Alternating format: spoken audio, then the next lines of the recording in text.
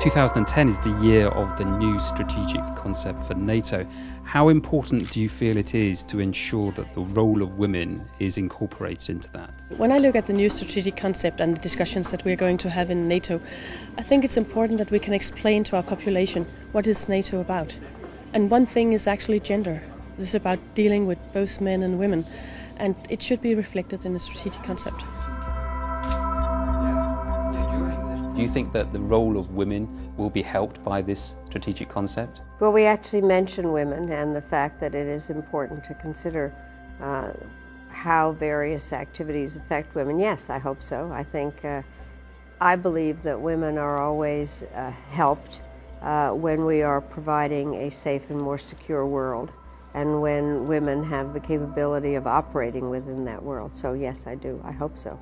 I go again to our hardest mission, which is for sure Afghanistan.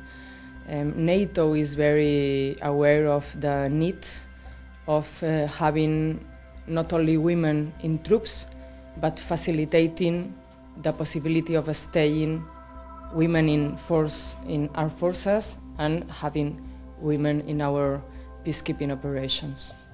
We have had a good start, but we need to develop further, and I look forward to be part of the 10th year's anniversary of the 1325, but we need to also develop new activities, further actions. I think it's of vital importance.